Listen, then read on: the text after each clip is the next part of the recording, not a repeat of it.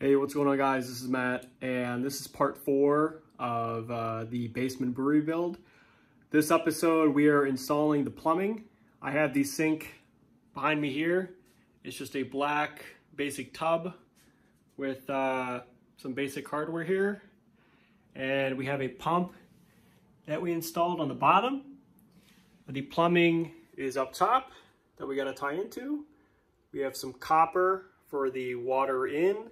That'll have to be sweat some pipes, and then I have some PVC to run from the pump to the existing plumbing up above. So as you can see, I have a little bit of work to do. It's not too much, the job isn't too hard, and I have it all mapped out and I have all the parts I need. I double checked. I had to make one more quick run to Ace Hardware because I did forget a few fittings, but I have everything I need now to get started. I am going to dry fit on the copper and the PVC first.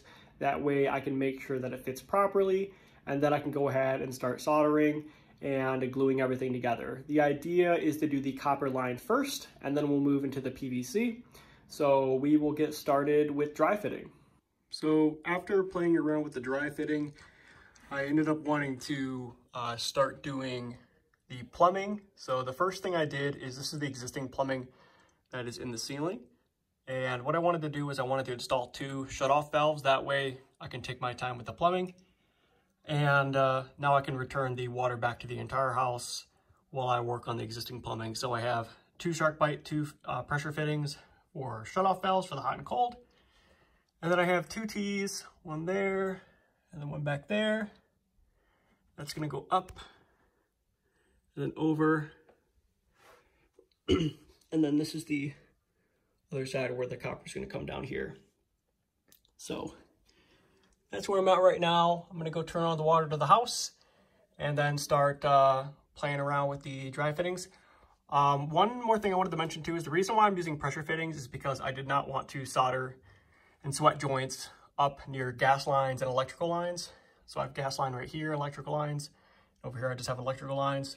So I want to keep an open flame away from this, so that's why I'm using pressure fittings.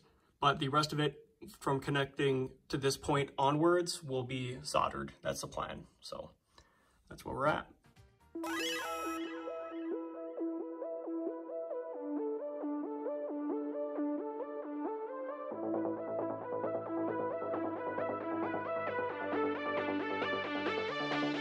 Get ready.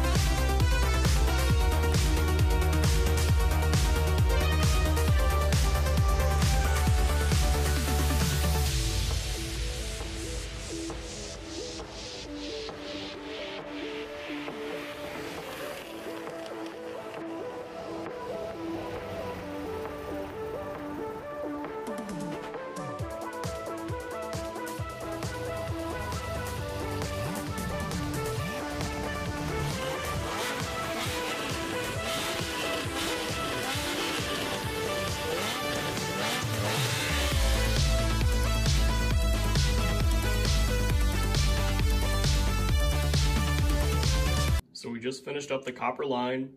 As you can see, we got the sink connection right there into quick disconnects for hot and cold.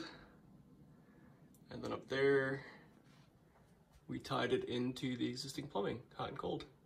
So turned out really good. Dry Dry fitting this was kind of difficult, especially for up here. There was quite a bit of 45s and weird angles, but surprisingly it turned out okay. I probably could have shortened up that one right there a little bit, but I think it turned out okay. So it's relatively straight. So we'll try these out. I'm using these cheaper plastic mounts here. I'm hoping those hold up. I think maybe a few of these didn't actually sink into a stud. I used some drywall anchors too, so hopefully that helps up, but I might have to buy 2 more for in the middle here.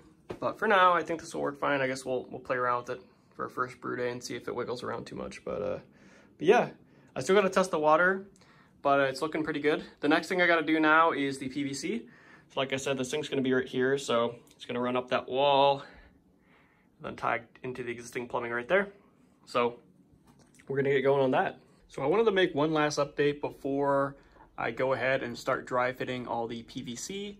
I turned on the water, there were no leaks. I was very excited about that, considering that there's a lot of joints that I had to put together. I also tested the sink out, so I put the plumbing in for the sink, and it all turned out really good. The hot and cold is working. And the last thing I did before we get started is I actually put a little piece of wood back there to hold in the back of the sink here. I noticed that the feet that was given with the sink are pretty cheap. They're just held together with a little screw, so I wanted to take as much weight off the feet as I could. So it's kind of being held up on the back wall, and it's screwed into the studs on the back. So it's kind of clipped into the wall there. So we're about ready to get started to start dry fitting and making some cuts here. And then we're gonna start doing some glue. Okay, so we have all the 1 1/4 inch PVC installed. Right now we just have a screw to glue connection with a union. This part actually unscrews so I can service the pump later in its life.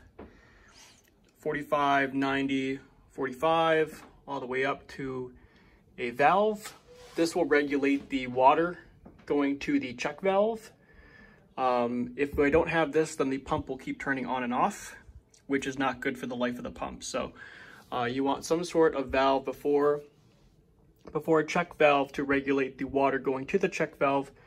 That way this will stay, when the water's coming into the pump, it's constantly staying on. It's better for a pump just to stay on, so this will help for that. And then I have the check valve up here. What a check valve is it's just it's a valve with a little a flap in the middle of it. So when the water gets pushed up the pipe over here, it goes to this far, and this makes it so the water above the check valve doesn't backflow into the valve, into the pump, I mean. So it's more of just, it's really just for that. So the next thing I got to do is I got to install all of the 1 1/2 inch.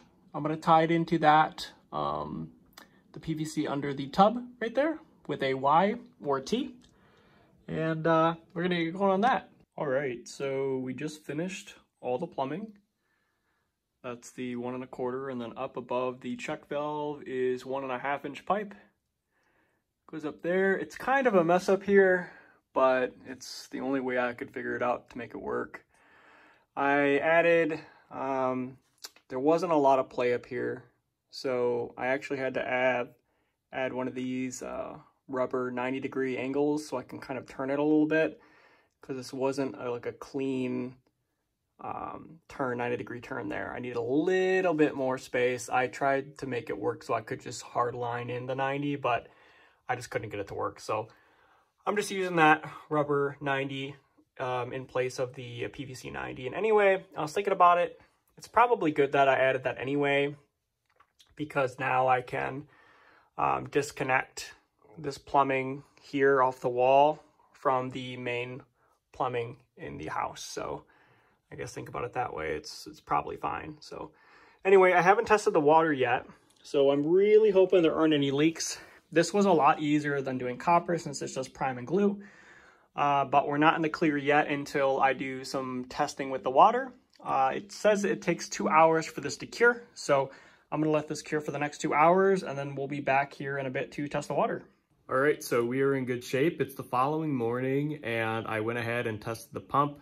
It wasn't actually working at all until I realized I don't know if it was the power strip that it was plugged into that it wasn't supplying it enough power, but I just unplugged it from there and plugged it into a wall, and it seemed to work up just fine.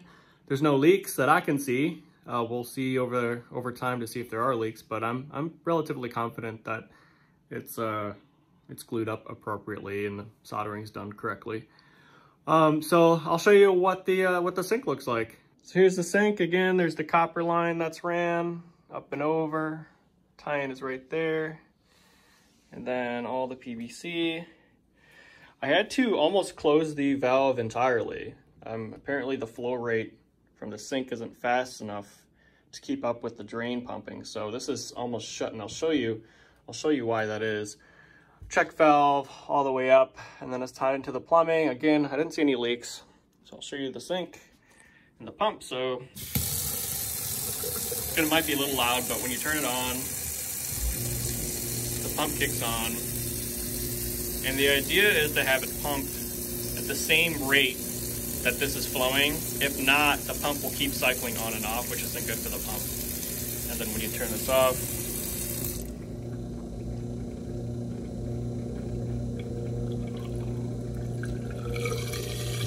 there it is. The only annoying thing is that it seems like there's just a little bit of water that that stays steady. I wish the pump kind of triggered a little earlier so it wouldn't have, the water wouldn't be sitting on top of the tub like that. I wonder if there's some way I can calibrate the pump to make it kick on a little bit earlier, so that way the level is a little lower so you can't really see the water. But it's the only way I could calibrate the valve to make it so it doesn't kick on and off. Even if I tweak it just a hair, it cycles on and off. So that will do fine for now. I'll look into the pump calibration though and see if that's something that I can tweak. And if you know in the comment section below on how to do that, let me know. All the parts and stuff will be in the comment section below. So that really covers this episode of the brewery build in my basement. I hope you enjoyed. Please make sure to subscribe and like the channel. I really appreciate it. If you have any questions or comments, let them, please write them down in the comment section below.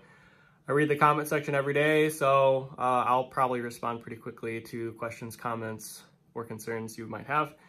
The next episode, I'm going to be starting to set up the brewery to actually make it look like a brewery. I have a desk and some shelving. I'm going to start hanging some stuff on the walls. I already put up a curtain here, and set up the stainless steel table with the brewing equipment.